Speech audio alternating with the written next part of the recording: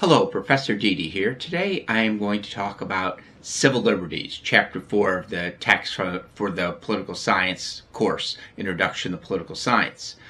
Civil liberties are a very important thing, sometimes something we take for granted, but at the same time, sometimes we confuse civil liberties with the expression civil rights. Civil liberties, the rights of people to do, and the important thing is the rights of people to do or say things without government interference. Civil liberties depend on the structure and action of the government for enforcement. The government declares the restrictions on individuals' liberties for the good of the community. Civil rights are rights that the government must safeguard to prevent discrimination against individuals based on arbitrary characteristics such as race, gender, sex, religion, etc. The government must ensure that each person is treated equally.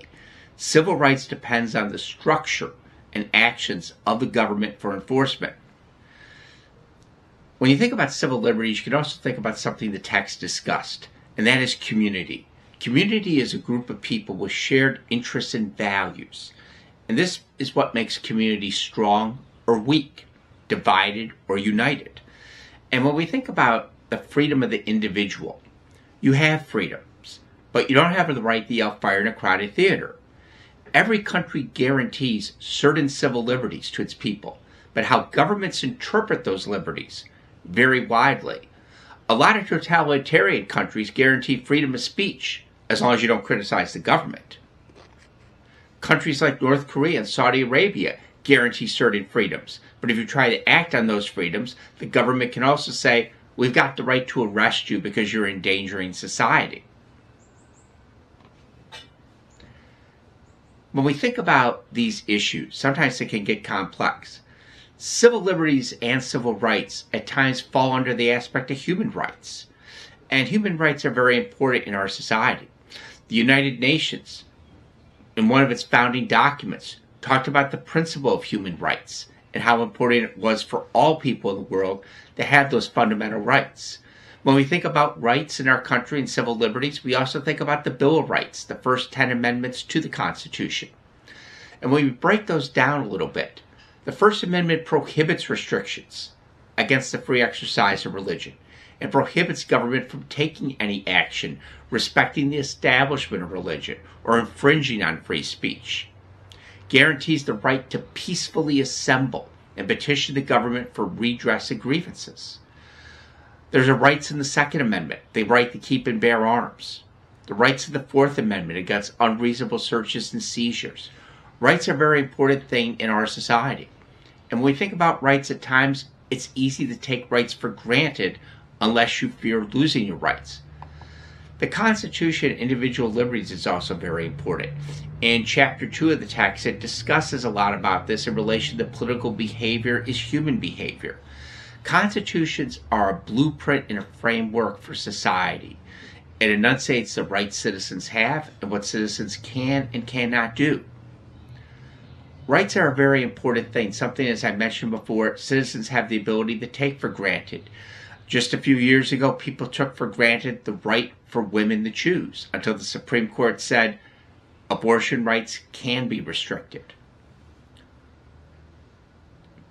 John Stuart Mill talked about rights, and in his publication On Liberty, he talked about individual rights citizens have as far as what they can do, but the aspect of responsibility for citizens as far as enunciating those rights and putting those rights into actions.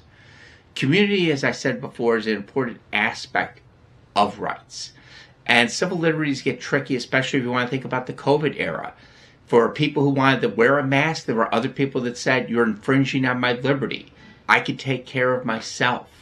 Some of those people unfortunately got sick and ended up dying. You often have to balance your rights with the rights of the individual.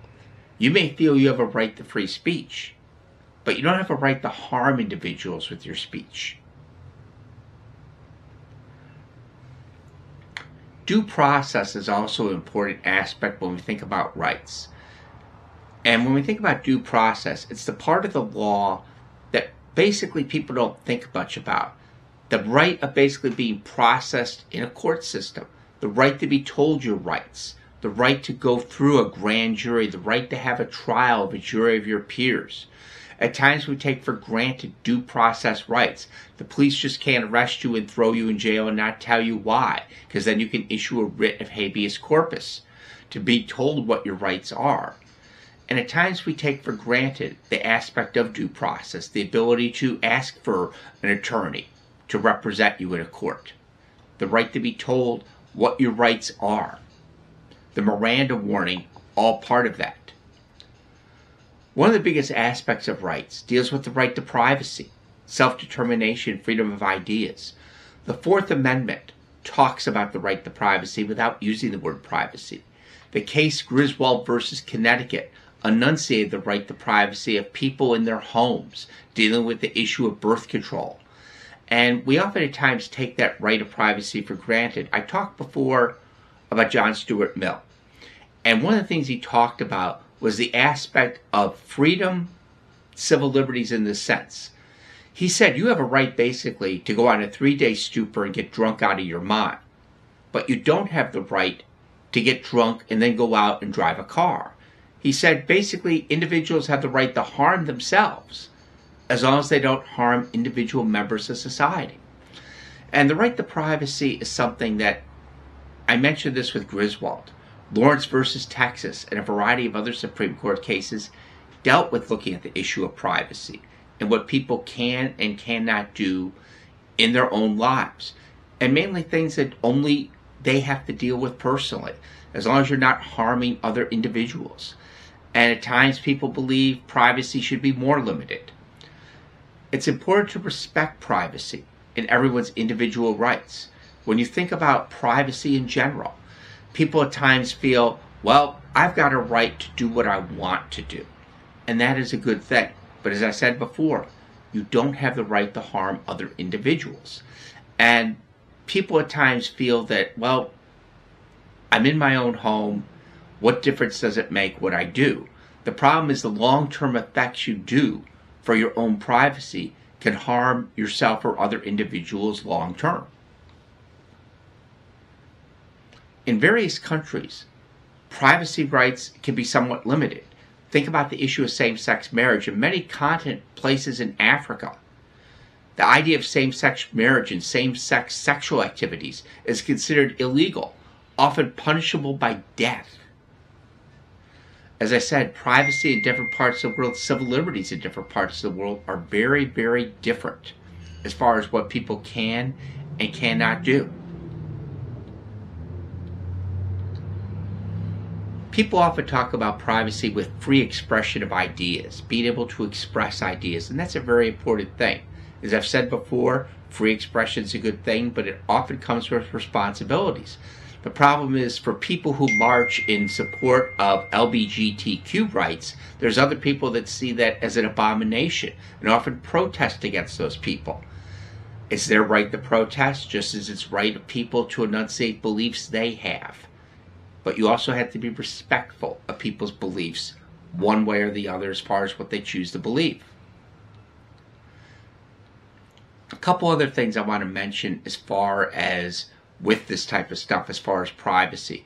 Different countries, as I said, different attitudes, especially towards women, which is unfortunate.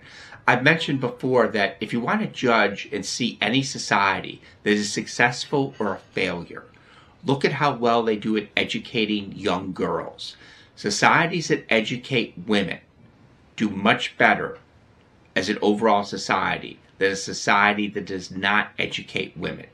Making women a full partner in society is very important. In countries like Iran, they still require women to dress up in a variety of garb and wardrobe because that's what they believe is part of Islamic culture.